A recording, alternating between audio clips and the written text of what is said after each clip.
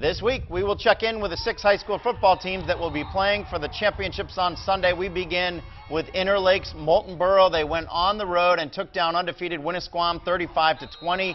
The Lakers are in the title game for the 3rd time in 7 years, and they will face Newport. You try to make it another football game. Obviously it's not, it's championship, stakes are really high. It is UNH, college field, stadium type thing, which a lot of these guys haven't experienced. But we just try to keep it down to earth, treat it like any other game, and work just as hard for it. I felt like in the beginning of the season a lot of people were playing for themselves, whereas now we're playing all together as one, and that makes a huge difference. I definitely expect a really intense team. Both teams definitely want a championship win, so it's going to be very intense, very emotional for both teams.